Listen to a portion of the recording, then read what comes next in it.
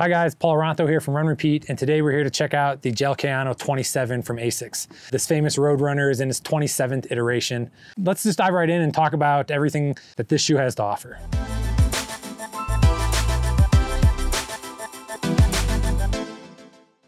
First off, the story behind this shoe. The Gel Kayano has somewhat of a cult following. Again, this is the 27. It's been in production since 1993. It's hard to believe this shoe's been around for 27 years.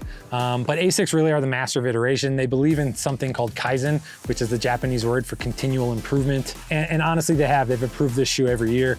There's a lot of debate in the running world on how much stability and how much control you need in a shoe. This shoe is a stability control shoe, so it's designed for the runner who pronates or has flat to low arches. 10 years ago, I would say most of the shoes you saw on the market were stability control shoes or motion control shoes. Today, you see a lot less of that. I'm not sure if it was the minimalist revolution in the early 2000s, but today you see a lot more neutral shoes that let your foot flex a lot more. You'll see in this review, this shoe's pretty stiff.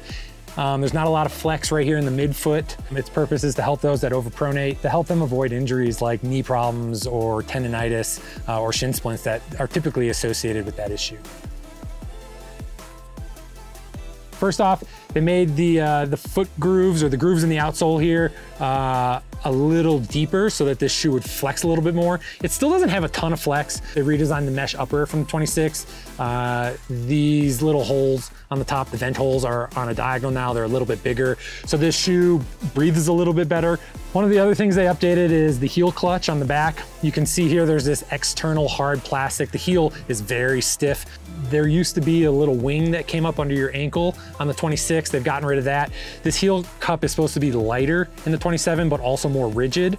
It's supposed to lock your heel in nice and tight. To be honest, that's one of the issues I had with this shoe. I had some heel slippage, so I'm not sure if they executed this perfectly. All right, let's get into the specific features of the shoe. First off, the upper. The upper on this shoe, again, engineered mesh. It's nice, it flexes, it breathes. The holes on it are actually fairly big. I like this. It feels good. You know, I've been running here. It's August, it's hot in Colorado. It breathes well. I haven't had an issue so far with the upper. The tongue, again, pretty standard, padded. It's nice and padded. You know, if you're someone that used to running in a Pegasus or something that has a thinner tongue, this is much more padded than that. It's not gusseted, so it tends to move around on me a little bit. I don't know why I have that problem, but tongues tend to slide around on my foot, so I like a gusseted tongue, but pretty standard, nothing to complain about there. As for the lacing system, traditional flat laces, they're not stretchy, nothing special. You know, I think they could have done better here. I think some shoe companies have a rounded lace that stays tight a little better, have flex laces so the shoe flexes better on the top of your foot. Some have wavy laces so they don't come untied. I think this is just pretty standard, nothing special here. It does seem like there's some reflective dots in the middle of this lacing system, so that's great. But I do feel like the laces are a little narrow, especially considering I need to lace these up to lock my heel down. So I'm using this last little hole on the lacing system, which is great to have that, but it feels a little far back and a little too low down. And so the laces feel tight on top of my foot, to be honest. They're too short when I use this last hole to lock my heel down. Okay, let's talk about the heel cup here for a second. They've updated this in the 27 to be a little more robust and lock your heel in a little bit better, but it's also supposed to be lighter weight. Some of the things you'll notice is this plastic exoskeleton used to come up under your ankle right here. Now it doesn't.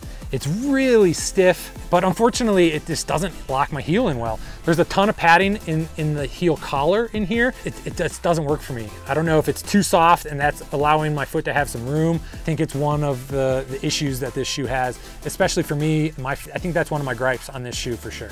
Okay, let's move to the midsole. So the midsole on this shoe, obviously the Gel Kayano is known for their gel padding back here in the heel. One thing they added was a little bit more gel padding up front. It's actually on the inside. They added some gel padding under your big toe joint. If you put your hand in here, you can actually feel it. It's right about here. It feels softer on the inside, and that's supposed to allow, while your foot's flexing, to just have a little more cushioning and shock absorption, so your big toe doesn't feel that ache after long runs. They also use this segmented gel back here. You can see it kind of looks like triangles. This is supposed to add to the shock absorption. That's something new. They've updated a little bit. They've tweaked the drop on this shoe, 10 millimeters in the men's, 13 in the women's. Stack height, 23 millimeters in the rear for men, 24, I believe, for women. It's 11.1 ounces for the men's shoe. 8.8 ounces for women. I think it's a little heavy. You know, I think this exoskeleton heel cup adds to a little bit of that weight. They've got this SPACE TRUSSIC hard piece of plastic, which is the stability control. I think that maybe adds a little bit of weight. It's a little heavy. If this could have came in under 10 ounces, I think it would be a better value.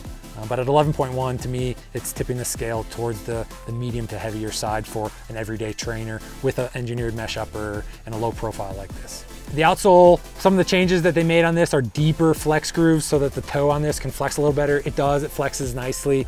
The rubber on it feels nice and firm. I think there's gonna be a lot of durability in the shoe. The shoe is a long distance training shoe, so it should hold up to the rigors. What I did notice is it's a lot firmer in the rear back here than it is in the front. The front feels a little softer, which again, I think should give it a little softer impact when you're landing on your forefoot. Altogether, no complaints. It had great grip on the dry streets here, Colorado. But just so you know, all the technology is a mouthful. And you know, if you want to check out more of it, please go to RunRepeat.com. Check out the Gel Kayano. We've got every little bit of technology. You can read the whole review. We outline all of that stuff since I kind of went through it quick here today. Overall pros and cons.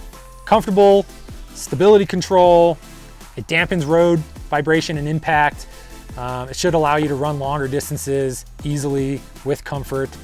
It comes in like 8 or 9 colors, which is great. I think it comes in 3 widths. You have a ton of options in this shoe. Obviously it's a stability shoe. That's a huge pro if you're a pronator or have flat feet and you need that.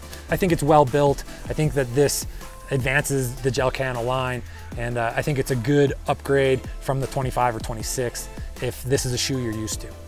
Okay, let's talk about the cons. I've said it a few times, a little heavy. I think the laces are too short. I think the heel cup's a little stiff. My biggest gripe is my heel slides around in the back of it. It's not as flexible as I would like, but again, stability shoe.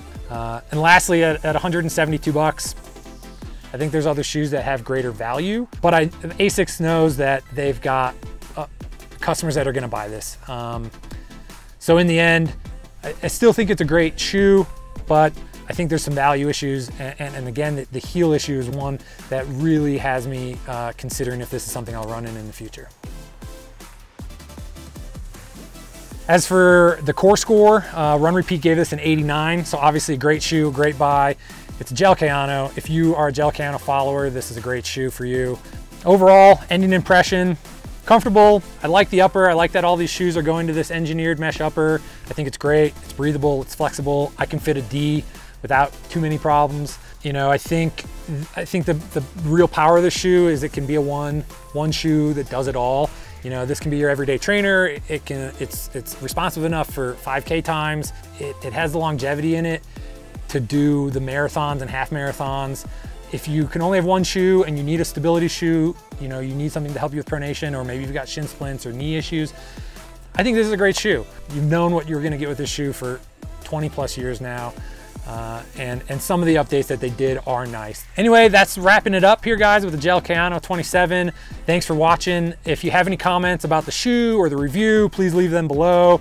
If you'd like to check out all of the technical specs, click the link down here to the right to RunRepeat, and our product page has everything you could imagine on it. We partner with over 200 different brands all over the world to get you the best price. So if 172-ish on the price is a little high for you, check out RunRepeat. We might be able to find it for you cheaper. You can set a price alert too. So if it goes to the price you're willing to pay, we'll shoot you an email and let you know. But check it out on RunRepeat and subscribe to this channel for reviews in the future. Thanks, I appreciate it.